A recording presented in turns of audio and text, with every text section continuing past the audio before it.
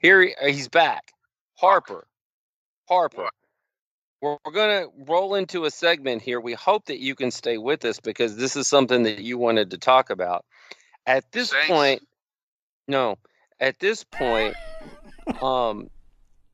we have all witnessed the 54 seconds of terror in AEW, and we now know why Tony Khan feared for his life at the backstage shenanigans at Wembley Stadium when CM Punk went mad and made everyone fear for their lives. Harper, what was your take on that? I was like, I can't believe he survived. Well, who's He's he? a survivor. Who's he? Tony Khan. Oh yeah, because I mean, danger was everywhere, so I wasn't sure who you were talking about. Danger stranger. Goddamn so now pronouns. Let me ask you this. What? We're going to have you break down the whole thing because there's not a lot to break down.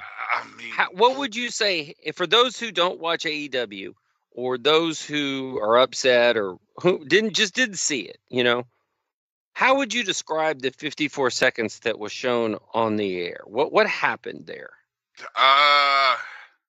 CM Punk was speaking with Jungle Boy, and you could tell they were getting kind of heated because they got, I think it's Audrey Edwards and the other ref. They're sitting there watching, and you can tell, like, on the look on their faces, they're like, "Oh, okay, this shit's getting heated."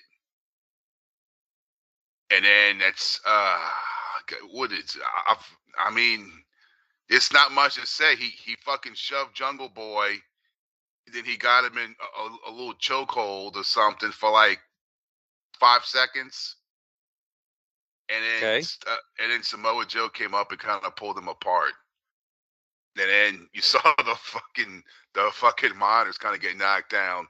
And then you see Tony Khan's hand like a zombie coming out the ground from the Thriller video. Fucking grab the fucking monitor to keep it from falling. And then CM Punk told him something, and then they got him out the area. CM Punk. Before he could hurt anyone else. Right. And then Jungle Boy called BetterHelp. And I heard he's doing better. Okay, well, that's a free plug for our friends over there that don't pay for it. So would you say that anybody that we could see on that screen did anything to be fired? No. Okay. Hell no. It's just. Would you say that CM Punk embellished or lied on his appearance on Ariel Helwani's show? Negative. Okay. It was all pretty spot on. Okay. Mike, do you agree with that? I just want to state for the record, I'm exhausted with the whole Mike is doing this topic. The only reason Mike is participating in this is because Harper said he wanted to. So that's why I'm taking. Mike's like, bro, did you see that shit? I'm like, yeah. Dude, no, it's dumb. Let me tell you why it's dumb. I've railed on Cornette on this show about giving free plugs to that organization a million times. And while I didn't mind talking about Punk's interview, it's a little different. We were talking about another podcast. Now we've just ventured into mud show bullcrap with the same old thing. I've literally said for years on this show, I don't want to be like certain podcasts and just talk about things that I hate. This whole thing is dumb. It wasn't a fight. See, it's like revisiting stupidity over and over again. You can't ignore this, though. That's the problem. You can't ignore it. Why do you say that? Because this was the most stupid. I'm not talking about the little shoving match or whatever. I'm talking about showing this on your television. This was the most stupidest thing probably since like the finger poke of doom. this was the dumbest thing I've seen in maybe ever since I've been watching wrestling. Because like, bruh, that I don't covers a know. lot of ground. But the thing is, people bring up, oh, what about Shockmaster? He didn't mean to fall through the fucking wall. He fucking That's tripped. true. He was an accident. I mean, don't get me wrong. Even if he did bust through the wall like he was supposed to, it would have been goofy. It wouldn't have been embarrassing or stupid. But this was done on purpose. They thought they were doing something great with this. Well, they were wrong. Well, their ratings went up 9% from the previous week. Yeah, whoop de fucking do, bro. I'm just playing devil's advocate because you just don't see the emails I get from people telling me we're old and we need to die and they wish my kids death and my wife death because we're being critical of an organization that they love. I'm just saying I'm playing devil's advocate here. The ratings went up 9% and everything's great over there. But the thing is, it's not only that they aired this, it's when. It's over. He ain't gonna fuck you again. He ain't fucking with you anymore. Move on. 9 months late. Now, if you were still working there and you aired this 9 months ago, okay, I could see you're working an angle. We're doing wrestling here. He's gone. You can't benefit from this at all. And I don't understand, bro. The look on Tony Schiavone's face says it all. God. I mean, that was it. And he's just, because he is from the wrestling world, not this shit. For the record, Tony Schiavone says everybody on the internet, Twitter, and all the people saying that he made a face and didn't like it. Tony Schiavone says all those people saying that need to shut the hell up. It was everything can be a still shot you can make a meme out of nowadays. You can make a still shot look like anything. Tony Schiavone denies any. I'm just saying, Tony Schiavone on the record. I listened to the clip right before the show.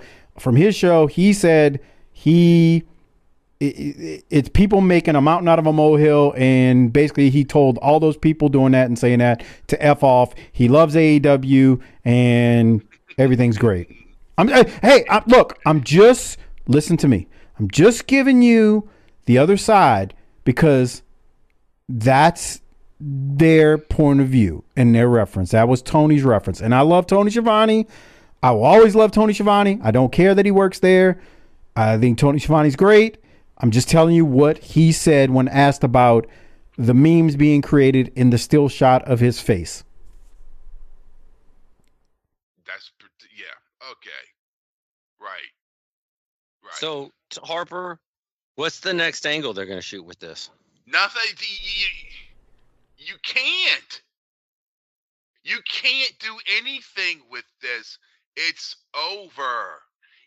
It's just like they say, oh, well, this was a part of our history, and they're, bruh, but y'all still bringing up that fucking Wembley Stadium shit, bruh. Y'all still talking about that. And it's like, and it's almost like if like Vanderbilt shocks the world and they beat Bama. Holy shit, Vanderbilt beat fucking #1 Alabama. But the next week they lose against Kentucky. And then next week they lose the homecoming game against East Carolina. Then they lose again against Florida. Then they lose again against Georgia. Then they lose again. Then it's the same old Vanderbilt. Y'all got lucky one time, but y'all still keep bringing up, well, you know what? We did beat Alabama that one. That was then. We're talking about now. Y'all are garbage since then. And that's what this is. Stop bringing up Wembley, bro. Dude, it just move on from this shit. And you know what, Doc? I sent Mike this on Facebook, and you probably haven't seen Wayne's World in fucking forever, right? Right. That clip was hilarious. There's a scene where Wayne's girlfriend will not move on from him. And she keeps bothering him and bothering him and stalking him and stalking him. And I was like, this is AEW. They're still trying to ride on the CM Punk shit. And he's moved on to a better woman than you. And y'all are pissed off about it. Because he said the truth that you're a fucking cokehead whore that doesn't work, and you had your kids taken away from you by the state. Mike, how much hate mail is that going to get you? I mean, and then okay, no, okay. There's more. So, are you Oprah? You get a ring. You get a car. You crazy. You tuned in for this. There was no way I was tuning in for it. The only reason I saw the footage is because my 19-year-old comes out the room and goes, "Did you see this bull crap?" I'm like, I was trying to stay away from it, but go ahead and tell me, because I'm not going to tell you don't talk to me. And he shows me the video, and that's when I got hot. I saw the video where someone on Facebook put their phone up to the actual TV and they filmed it. I was like, bro, I ain't watching it like this. This had to happen. I want to see this in the real time, in the real world, so I know exactly what the fuck I'm looking at. So I saw, like, I mean, this was afterwards, and it was, I guess on a Hulu you can watch the AEW whenever the shit you want. So I was like, oh, okay, it's over with, but I'm gonna watch it to see if it's on there, right? I click it on, and I see, what's his name, Akuma Makata, which means Okada. Jesus attendance. Christ. And I got that. And I said, he looks like Cody Rhodes. So I was like, oh, damn, he does look like an Asian Cody Rhodes. And this motherfucker, they had him work with a jobber. And this job guy was the worst jobber I have seen in my fucking life. Well, that's saying a lot, Harper, because we've seen some dudes. See this motherfucker, dude. It's bad. He starts giving Okada strikes, and they look like shit. And the guy's hollering while he's giving it, and Okada's not selling it because it's so stupid. He's not even attempting to sell it, and you can see the look on Okada's face. It's like, why am I in the ring with this motherfucker? It's that fucking bad. Maybe we need an AEW review show with Harper. No, and then finally the guy comes back. He starts giving him strikes. You could see the look on Okada's face, like, are you fucking being for real? Like, I'm in this situation right now. And then eventually he just beats him, and he pins him. Wait, there's more. FTR comes out, and they cut in. And what's the guy? Peck, whatever the fuck his name is, comes out. Peck. Pac. Pac. I don't know what the fuck his name is. Pac. Yeah. Okay. He comes out, and there's, the FTR and the Young Bucks. They're gonna go at it, right? And the Young Bucks have chairs, or Okada has chairs. Because I'm not watching this shit again to fucking get the real. And I heard something I've never heard before in professional wrestling, bro. Ever. They give FTR a chair shot, and that building was so empty you could hear an echo from the fucking chair shot. I was like, holy shit, there's an echo from the chair shot. And there was about 2,000 people in this 10 to 15,000 seat building, bruh. And there was an echo from the chair shot. And the crowd reaction, dude, the 2,000 people in there, bro, they must have made eye contact with fucking Medusa, bro, because they all turned to statues and did nothing. They just sat there. And I was like, are you fucking kidding me, bro? I felt embarrassed and like what the fuck is this? So when will you be watching? When will you be watching AEW again? I'm not watching this again. Why not? I never saw this ever in my life, bro. An echo from a chair shot. I've never heard that before. Not on the Indies for Wildcat or anything. I've never heard an echo from a chair shot. I'm thinking this is fucking TBS. And I'm looking, there's Okada, one of the big guys, there's the young. I'm like, bro, what the are you being fucking for real? There's nobody in this motherfucker. And the crowd is not reacting to anything. And I'm like, Jesus Christ, dude. This explains everything in a fucking nutshell. This is it. This explains their fucking problems. Okay. So and they used the fucking CM Punk shit like that was their draw for. They're like, we got this shit, baby. Release the fucking Kraken. And it was a fucking garfish in fucking West Esplanade Canal. That's what they fucking released. The international audience, along with everybody not from the South or South Louisiana, has no clue what that analogy means. The garfish. Dude, I couldn't believe, bro. An echo from a chair shot. And that job guy. I watched the backstage stuff and thought they should all be ashamed for this. Nobody should have been bragging about that shit. They should have burned the tape and moved on. Let Harper finish. Let Harper finish. Yeah, I do. I couldn't, dude. That fucking that whole segment was a fucking shit show where that fucking job guy should not have been there. He was bad, dude. It was embarrassing bad. He shouldn't have been there. Harper, what? Go ahead. No, go ahead. I do have a question for you. I mean, everything about this, nothing about this said, boy, I should keep watching this.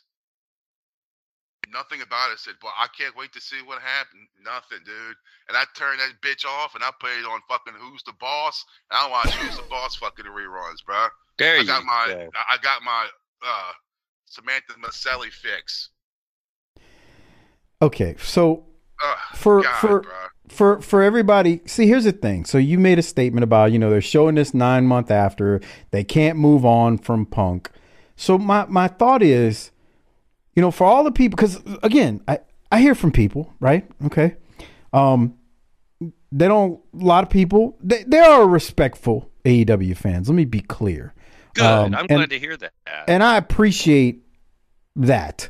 But then we get the ones that want, like I said, they want me dead. They want my wife and kids dead. Oh, you? They're just unhinged. Yeah, man. It's people are unhinged in the world nowadays. But that's a story for a different day. Like, everybody's unhinged. They work themselves into a lather too much over things that don't need to be worked into a lather. I had planned on, if we had time tonight, but we're running long with this segment, to share something with y'all that I thought would really give y'all a kick. But we might have to save that for another day, unless we have time at the close of this one.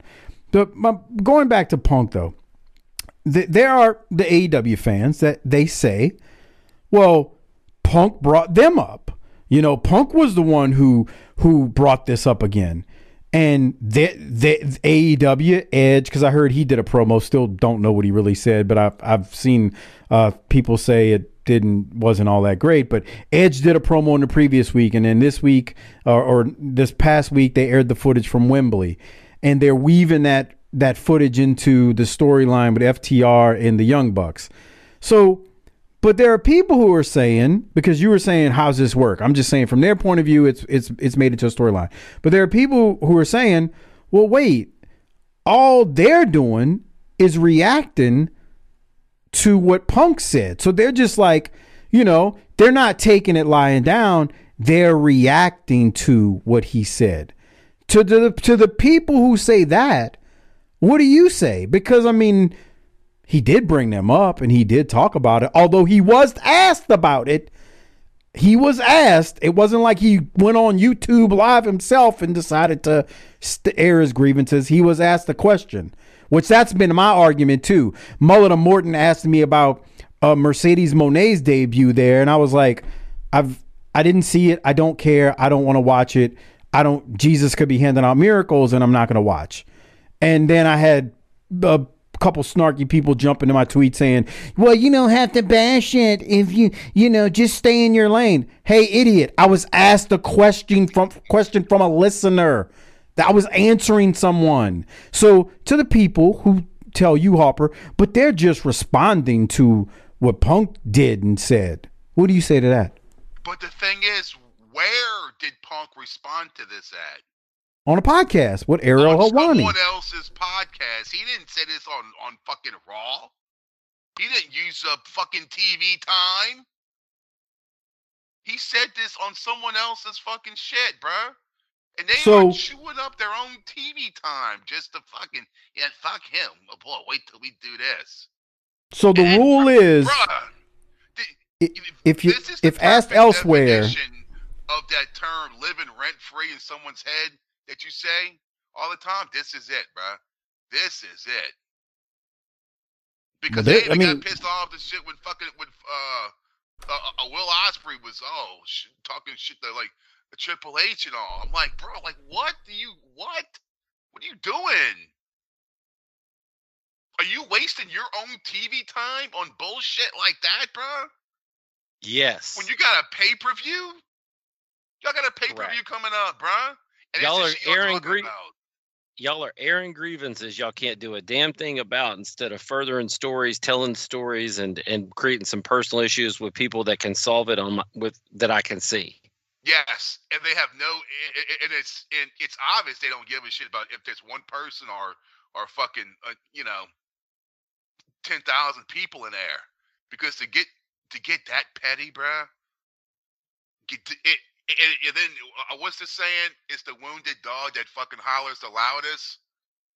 I mean, you proved them right then. Because if it wasn't about you, I mean, you wouldn't have said shit. Okay, so hold on.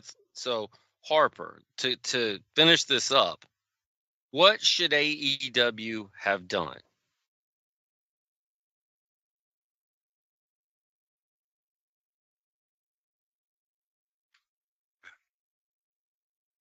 Is he talking? I don't know. Harper, you there? Wait. All right. Yeah. What should AEW have done in this scenario? Nothing. That's the right answer. Nothing. He's fucking somebody else now. Stop driving by his house. Leave that man alone. Leave that man. Stop going on his Facebook and like, oh look, he tagged himself at the movie seeing Godzilla. Who in the fuck is he seeing that movie with? That fucking bitch. Oh look, he tagged himself at the Swamp Room. Who's he there with? That fucking motherfucker. Like move on, bruh. Yeet. The rent free thing is the rent free thing is interesting, because I think there are times when that applies and doesn't apply. Like I always say this, because Cornette lathers up the AEW fans nonstop. It's like he constantly, and I mean, you could just look at the numbers he does on YouTube, man. It's ridiculous. But I always say to those people, stop listening to him. Stop giving his words credence, because you're basically feeding the machine. But in fairness, I can say that's what we're doing right now too, by talking about this dumb shit. Bruh, I can't help about what I saw on fucking TV. That's supposed to be this big time wrestling promotion that comes on a major cable channel 3 times a goddamn fucking week, bruh. I couldn't believe what in the fuck I was seeing. And Tiffany goes, "Why is this so dark in there?" I said, "Because there's nobody in that motherfucker, so they're trying to hide it." Every time I turn it over, somebody that's in my house is like, "What's this?" And they say it just like that. They don't know what they're seeing, but they know it's not good. Yeah. Yeah, it's just I couldn't believe about what in the fuck I saw. And I said, I'm not watching this anymore. I was like, okay, well, I must have missed it when they aired the footage. I was like, okay, I'm done. This is fucking bullshit. This is fucking bullshit. With that shitty job guy in the echo chair shot and all. And I'm like, dude, fuck. I was like, no. Bye. Goodbye. You're done with him finally. Like I've told you. Bro. I'm not hate watching. What? You're done until they air more Punk footage, is what I'm hearing. No. You gotta stand so like it's they can't get you again. It's over with. Now what? They blew their load, and their load was just a little drop. Bloop. 2 poops. Yeah. Oh, is that it? Yeah. Oh God.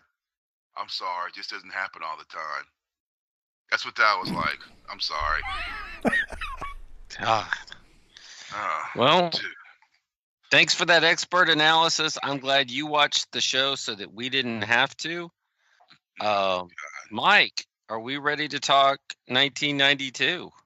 Oh. I gotta say, I didn't think Harper would go that long, but he really did. I was like, show us on the Tony Khan doll where they touched you, Harper. To wrap it up, I always say this, man.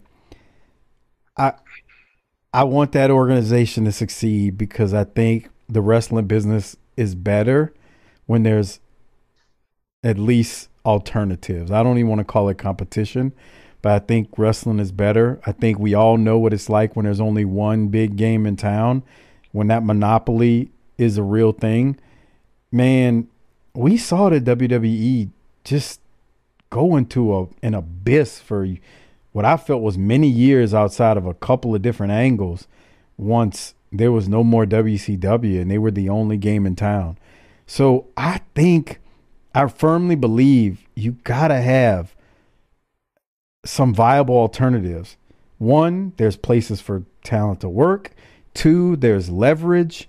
I know the talent loves the fact, even guys who have no intention of ever going to AEW, I'm sure they love the fact that there's an AEW there.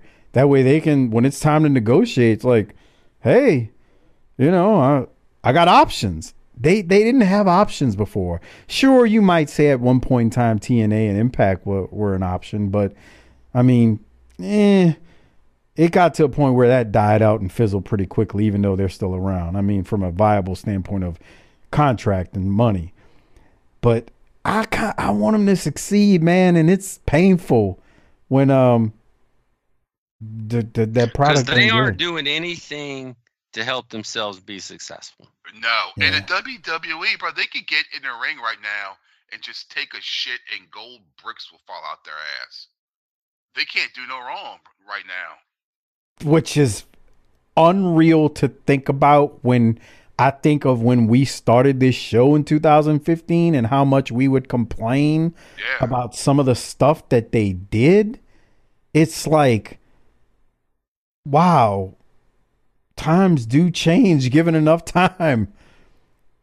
It's really I was thinking about it last night. I was watching Raw, which wasn't the greatest Raw of all time, but I was like, man, WWE's gotten so much better.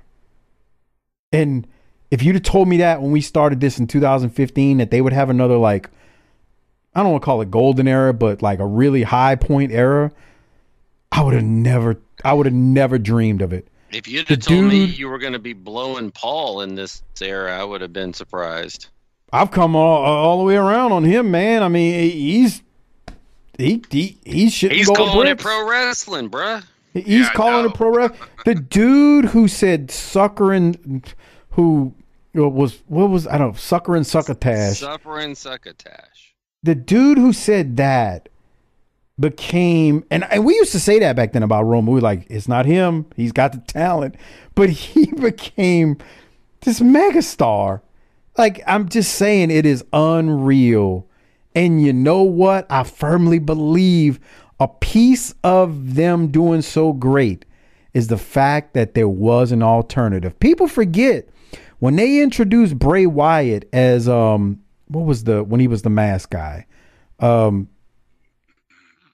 What was he? What were they calling him? What was his name? I have no idea. Oh, when he wrestled that first. Oh God, I can't. The Fiend. Anyway, the Fiend. When he was the Fiend in that cage match, it ended bad, and the fans were chanting AEW in a WWE ring at that pay-per-view / premium live event or whatever the hell they want us to call them now.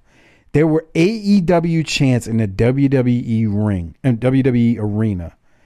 We've gone from that to where we are now, with the WWE being hotter than six suns. In the midst of, I would say, one of their greatest scandals, but they've had many over the years. In the midst of the Vince McMahon saga and scandal and allegations, like all that happened, like during that same time. That's freaking crazy to think about. So there's hope when you're at the bottom of the barrel, AEW. There's hope that you can pull the nose up on the plane. Lord knows your owner has enough money to do so. When you're in a hole, stop digging. Just saying, they got enough money to do so. Anyway, on that note, we are going to finally move to part 2 of. We're going to finally move to part 2 of November 7th, 1992.